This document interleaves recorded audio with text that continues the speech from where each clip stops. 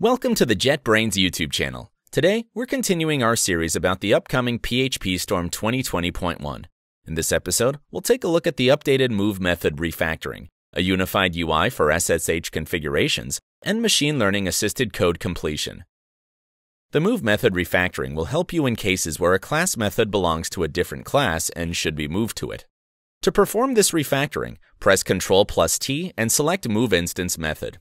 In earlier versions, moving was a two-step process. First, you had to make the method static, and then you can move it to another class. Now, the move method refactoring has become a single action. The numerous pop-ups are gone, and you only need to select the target class.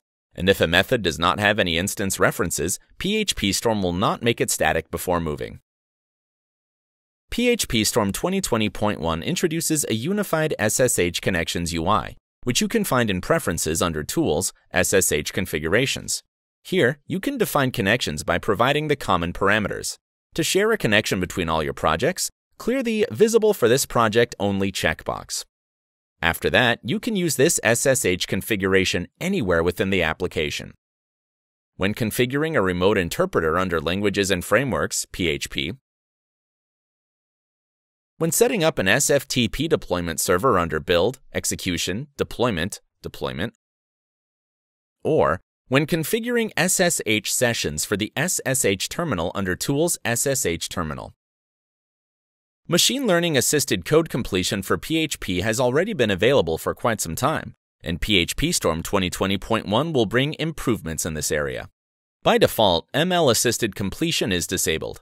To enable it, in the Preferences, go to Editor, General, Code Completion, and select two checkboxes: Rank Completion Suggestions based on Machine Learning and PHP. The last option, Show Position Changes in Completion pop-up, enables you to see how exactly the suggestions ranking has been modified. Now, when you invoke code completion, you'll get suggestions reordered based on their relevance. If an item's position has been modified, PhpStorm will indicate this with the up or down arrow next to it. This sums up the recent enhancements in the latest EAP build. Thanks for watching. Stay tuned for more updates, and see you next week.